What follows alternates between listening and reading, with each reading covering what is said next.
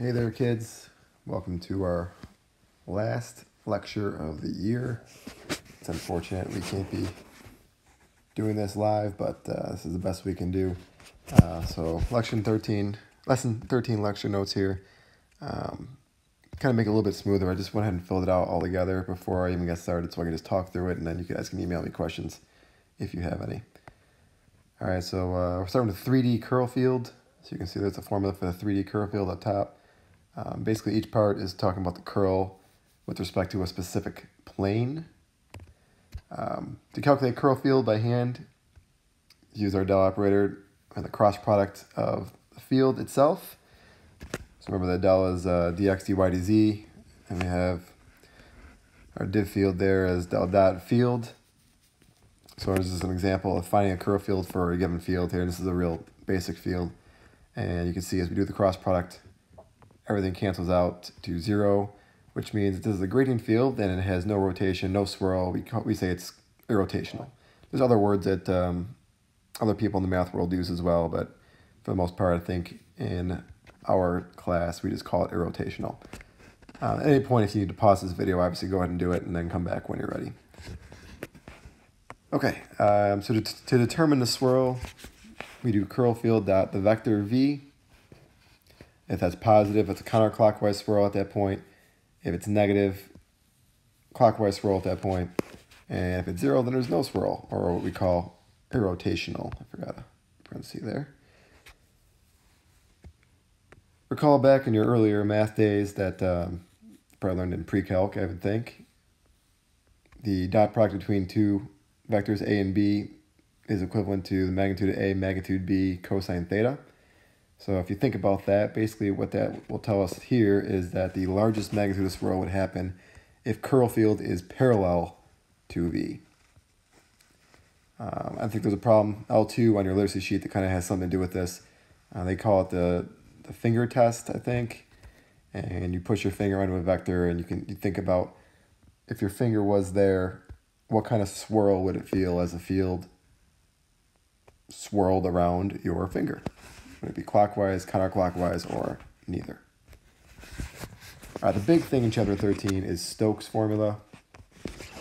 So you can see here, this is Stokes' formula here, basically. Obviously, the whole thing is Stokes' formula. It's proving that they were equal, but that's the one we'll be using a lot when we do our calculations later on by hand. So when using Stokes' formula, you need to choose a designated top side. The side you pick for the top side may not be the same as the side designated by the top side by the person sitting next to you. And that's just, someone could choose, especially if it's not a flat horizontal surface and there is no top or bottom, you can pick which side is the top side. So what you pick might not be the same as someone else in the class or in general. All right, so if curl field is not equal to 0, 0, 0, how do we calculate that? Well, we basically want to use, like I said, the highlighted part there. That's usually the easiest one. Path integrals are usually easier to do than the double integrals there. Okay, and we're going to do an example of that on the next page. So the example says to apply Stokes' theorem to evaluate that for this given field, and R is the part of the parabolic surface z equals x squared plus y squared, and below z equals 4. So I started off here just by going ahead and set up my cross product to get my, to get my curl field there. And then I drew a picture over here. You can see the picture there, and set up some equations. So the top of that figure there is x squared plus y squared equals 4. And here are my parametric equations. So we need that, obviously, for our Stokes formula. So mind the sloppy handwriting here. Just copy down Stokes formula first, and then start replacing things. So M, if you look back at our field right here, M is 3z. Okay, so we have 3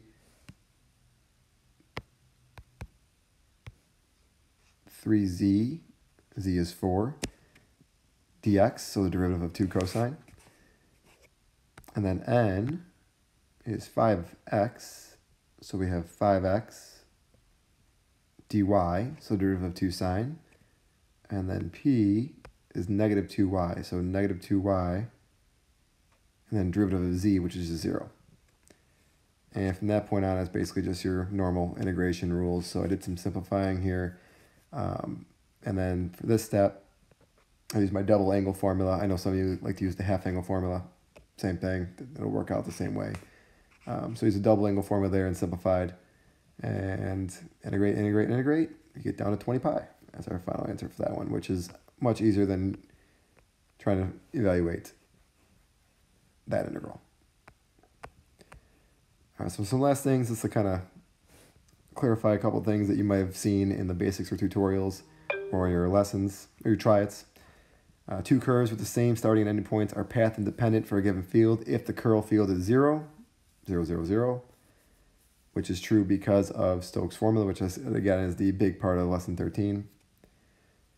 Next here, we got given that you set up a closed curve with these two paths. If curl field is 0, 0, 0, obviously the integral would be 0, which means if we were doing field.unit-tan of C1 and field.unit-tan of C2, they have to be equivalent, which would also, if you subtract them, would give you 0. So therefore, no matter what path you choose, you'll have the same result.